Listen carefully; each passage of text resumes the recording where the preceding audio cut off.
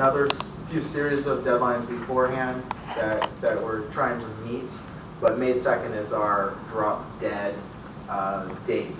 So with 30 days, you can't do task A and then task B and then task C. You have to do A through Z all at the same time.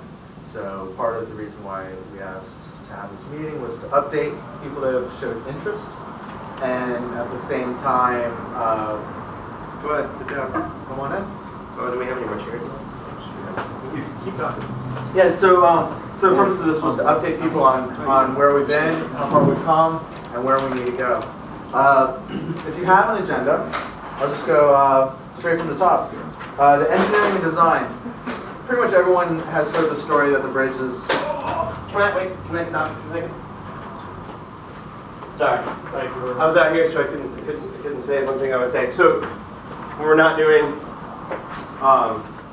we're giving an update, but at the end, we're going to need a million different ideas to get this going. We need everybody to join a team.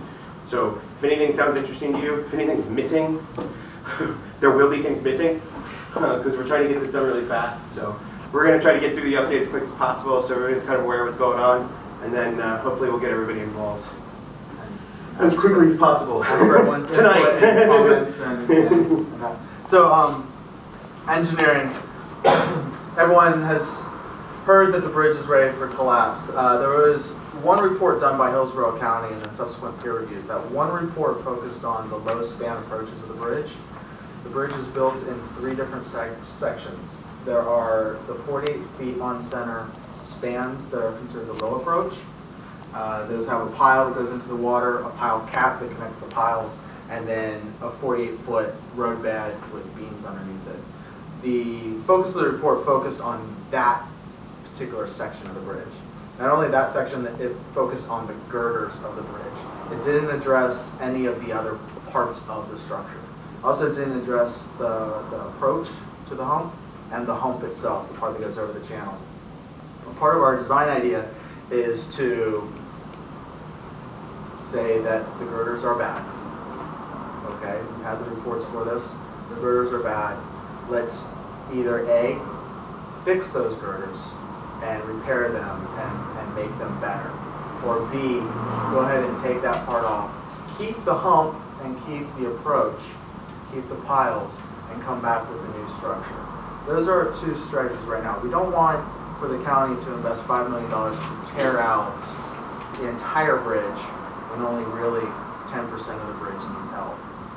And that's kind of where we're approaching this from, saving the bridge and moving forward. And I think just to we've had an engineer that's done numerous projects with the state, with the county. He and I and Paul, who's right there, we're out on the boat on Wednesday doing a visual review, and he confirms our assessment that most of the bridge is still intact and perfectly fine. So he and I are going to work in the next week to come up with multiple strategies on saving the bridge. That's the in-depth report on the engineering side, which you know, to go backwards, a lot of times when you do these things, these grassroots events, you're always trying to tell people why. Why is the bridge important? Why this? Why that? Why should we recreate? Why should we have a creative economy? Why should we all do these things? And no one is asking why in this. No one's asking why should it be saved. Everyone wants it to be saved. What we're addressing is how to save it. And I think that's the really critical part that we're focusing the engineering on, is how do we actually save the bridge, not why do we save it.